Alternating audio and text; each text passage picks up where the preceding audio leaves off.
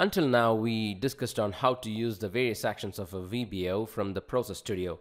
Now let's see how to create a VBO and the actions for an application so that we can use them in the Process Studio. For this example, we will use the default calculator application that comes with Windows. To create a VBO, I'll go to Studio, right-click on Objects, click Create Object, and I'll get this new business object window. Here we need to name our business object. We'll name it as calculator and click Next. Then enter a description and click Finish. Now double-click calculator and you will get the Object Studio. You can see that the Object Studio looks very similar to the Process Studio. Let's open the Process Studio once and compare the differences. The first difference you will notice is the title bar of the two windows. Here it says Object Studio and here it says Process Studio. Then if you look at the toolbox on the left hand side, the Object Studio has 5 extra stages which are Read, Write, Navigate, Code and Wait. Next, if you look at the toolbar on the top, the Object Studio has 2 additional buttons, Launch and Application Modeler. Finally, the last difference we see is that when we launched the Process Studio, it had only one tab which says Main Page, and when we launched the Object Studio, it had 3 tabs, Initialize, Cleanup, and Action 1. Now these tabs are called pages in Blue Prism terminology.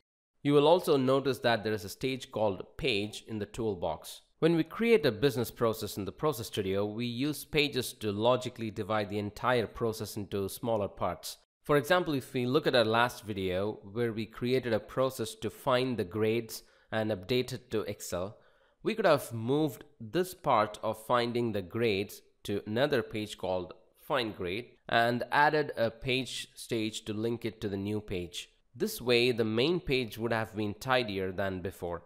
Additionally, if we wanted to find the grades again in some other part of the main page or even some other page that we may create, we can simply call this page by using the page stage and reference it to the Find Grades page. So in Process Studio, we use pages for 2 primary purposes. 1, to keep the process tidier and understandable. 2, to reuse often repeated groups of stages. On the other hand, in the Object Studio, we use pages to create individual actions. Each page we create here will appear as an individual action in the action stage. So if we open the MS Excel VBO object, you can see there are a lot of pages. Each of these pages is an individual action like Create Workbook, Open Workbook, Create Instance, etc.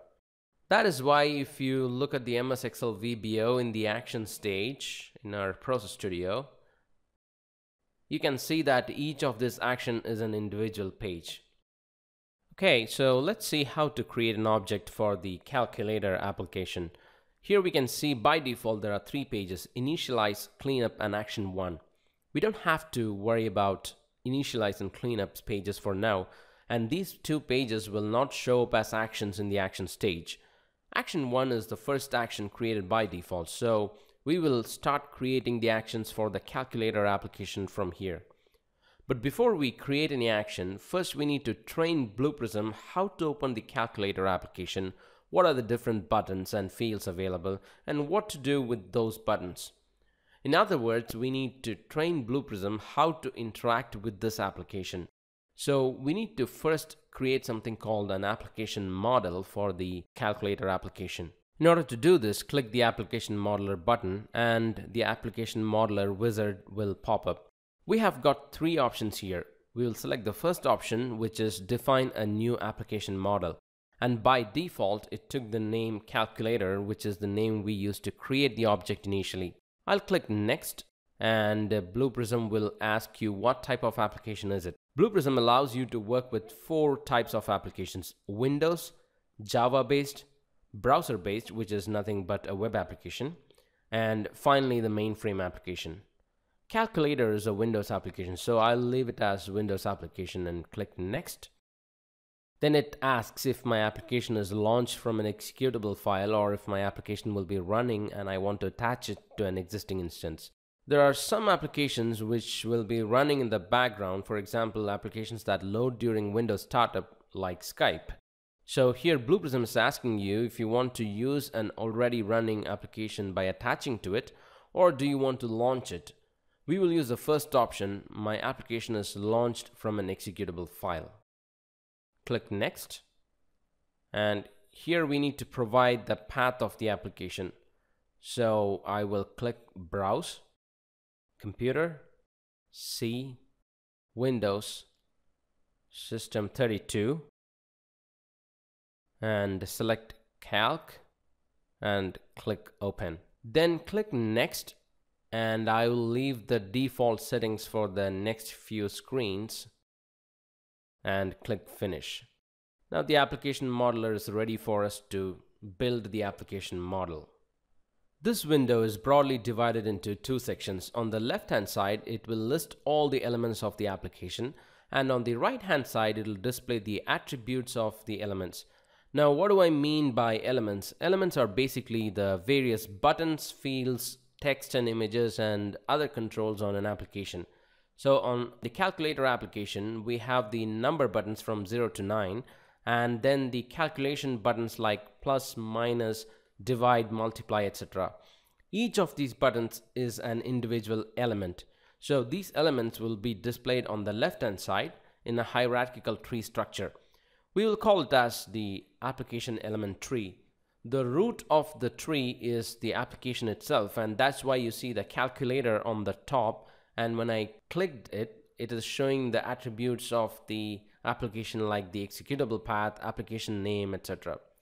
If I click the launch button, it will launch the application. Now let's create the first action, which is launching the application. So I'll close this application modeler by clicking the OK button. Then I'll rename this action 1 as launch. I'll drag and drop a navigate stage. The navigate stage allows you to perform navigational actions like click buttons, open window, close window, launch applications, send keystrokes, etc. So I'll double click the navigate stage, and you can see on the left hand side it will display the element tree, and on the right hand side you can choose the actions. For now we want to launch the calculator application, so I'll drag and drop calculator into the element field, and if I click the action drop down, I see there are different actions that can be performed on the calculator application. This list of actions will change according to the element type. We are getting this launch and terminate because the element we chose is an application itself. Obviously, you will not see the launch and terminate options if you drag and drop some other element like a button or a text box field, but you may see other options like mouse click.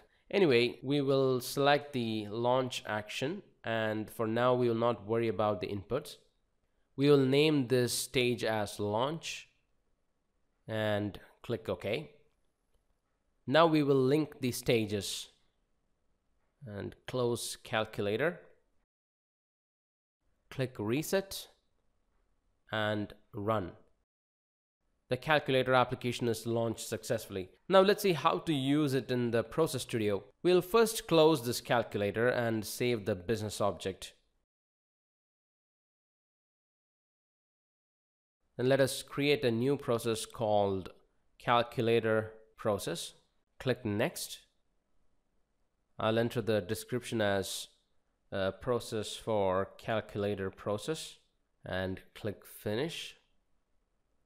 I'll double click the process, add an action stage, and if I double click the action stage, I can see that the calculator business object, but if I click the action drop down, I don't see the launch action. That is because though I created and saved the launch action, there is one more step I missed, which is publishing that action. So I'll close this window, go back to the Object Studio, and if I right click on the launch tab, I see an option called publish. I'll click that and save the object. Now you can see as soon as I published, the launch page got a little icon here which represents that the action is published. There are two reasons why Blue Prism has given this publish functionality.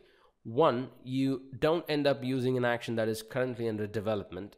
2, you may want to create an action that you don't want to expose it to the Process Studio, but you want another published action to use this unpublished action as sort of a background process.